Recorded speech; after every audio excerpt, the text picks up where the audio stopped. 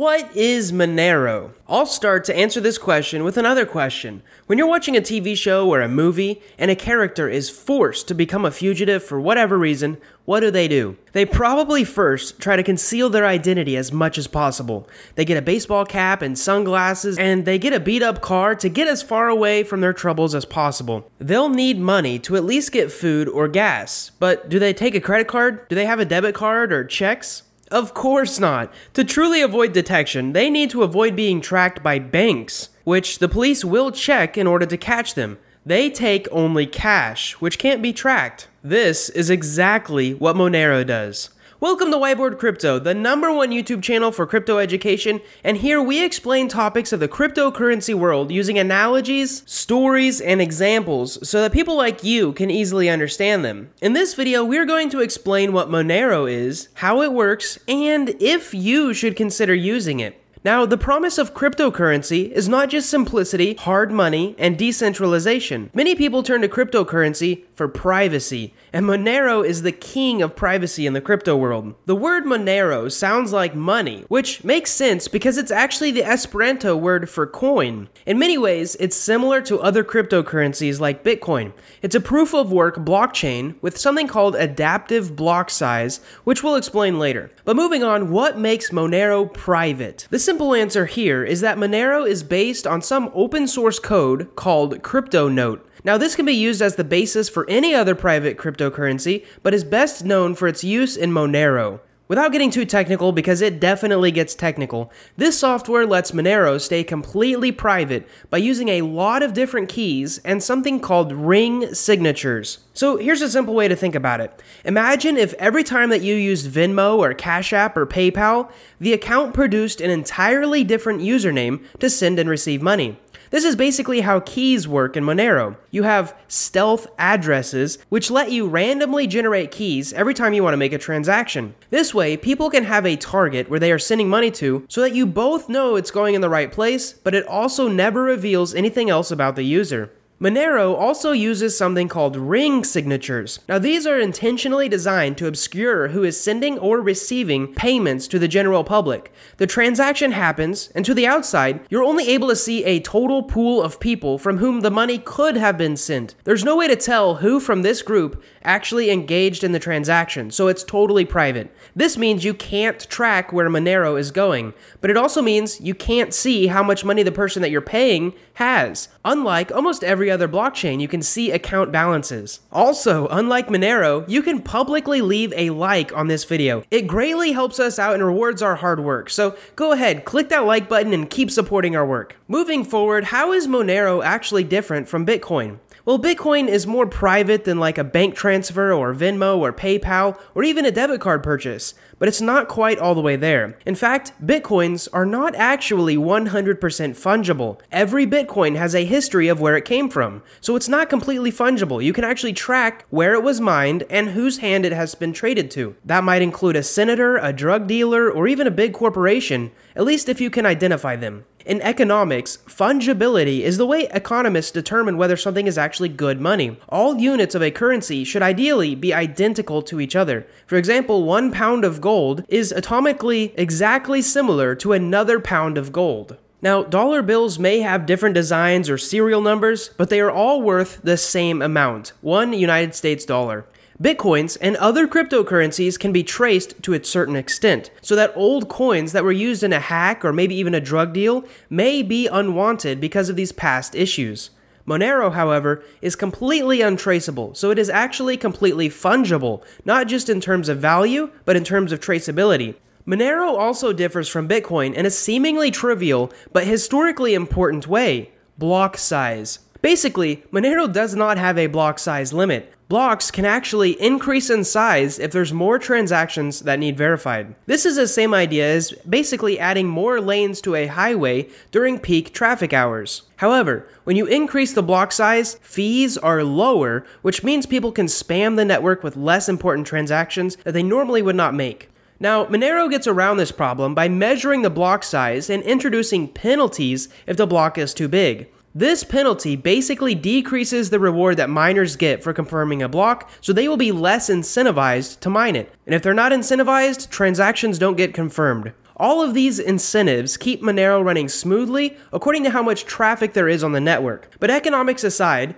the one advantage fans of Monero would stress over all else is its censorship resistance through decentralization. Now there's a few things to consider here. Number one, mining. Both Bitcoin and Monero are proof-of-work blockchains, but Monero is designed to be more decentralized through its mining mechanism. Bitcoin is mostly mined using specific, expensive machines called ASICs. We actually have a whole video about them. These make mining easier, they're better at it, they use less electricity, but they are a specialized, specific business that is not available to most people without a big financial investment. Monero, on the other hand, is mined mostly by CPUs, which are already present in almost every computer that people have. Even your laptop has one. When the mining power is decentralized, instead of being a business, the system is less susceptible to failure.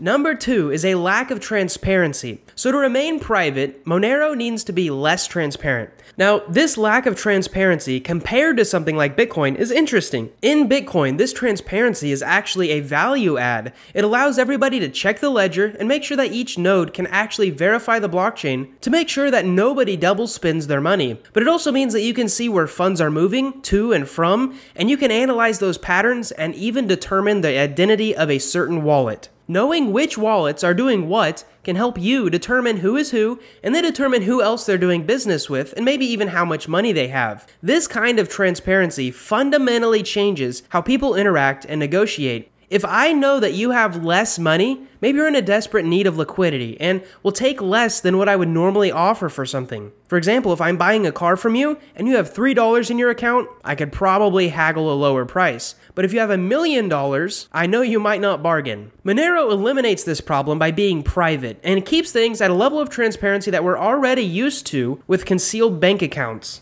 And number three is that decentralization transfers responsibility to the individual. It basically means it transfers a responsibility to us. Because Monero is so private, the onus is on individuals to be very responsible. It also means many different keys. Now these keys keep Monero private, but it also makes it harder to store and use. You can buy and sell Monero on centralized exchanges, but this makes the privacy use case just a little more complicated. Some people say that buying Monero from KYC, which is an acronym for Know Your Customer, or companies that require information about you, they say that it defeats the purpose of this privacy. Now this is not quite true because individual transactions still cannot be traced on Monero alone. It's like going into the bank and taking out some cash. The bank knows that you took out some cash and how much and when, but if you go down to the 7-Eleven and buy a Slurpee, the bank has no idea how you use that money. And if the exchange was ever hacked, all anybody could ever figure out is when you moved your Monero from there to your wallet, not how much and not which wallet.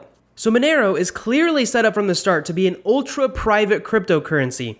But why? I mean, is it really important to have private transactions? This gets to the point in the video where I want to talk about why privacy is important. To the average person who doesn't really know much about crypto, it's synonymous with crime. And this is actually a fair point. Bitcoin and other cryptocurrencies have been used for crime, just as many other new technologies are first adopted by criminals. But this brings us to a big question. What's the definition of a criminal? There are many places in which people are deemed criminals for simply disagreeing with the government or for following even a certain religion, and to some extent, maybe even having a different sexual orientation. Now, I promise not to get political on this channel, but shouldn't these people be allowed to also have financial freedoms, even if the banks and the governments prevent them from using traditional channels? In many places, cryptocurrency is used to store value and be able to avoid inflation. Proponents of Monero would likely say that without privacy, many of the advantages of cryptocurrency are actually moot points because many people may be intimidated away from using it. To many people, this desire for a truly private cryptocurrency is of the utmost importance,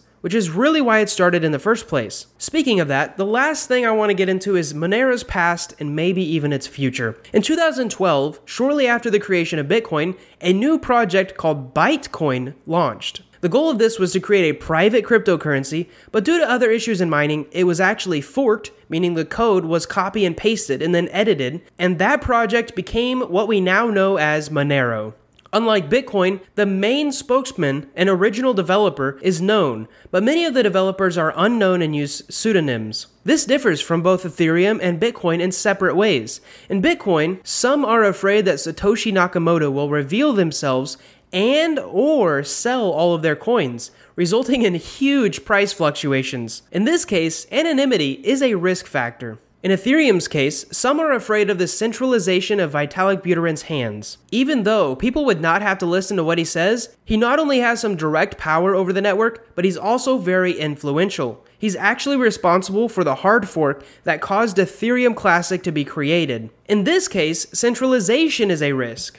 Monero is governed by a group of developers, some known and some unknown, and this gives them a good balance of developers and is not subject to just the whims of one person. We don't make price predictions on this channel, but right now it's unclear what may happen to the price of Monero and its potential for mainstream adoption. It certainly has use cases, but even for cryptocurrency, it may seem too shady and unknown, especially for institutional investors. It may also carry more political risk, because although governments may embrace cryptocurrency in some form, they know that anybody opposing the state can use Monero to get around restrictions and even sanctions. This resistance is good for users of Monero, but it may mean that it's more of a threat to governments. Monero may be something that never catches on and remains lurking in the shadow of the crypto world, waiting for a killer application. But a killer application may already be here for many people, and we simply just haven't pushed far enough to the edge to know it yet.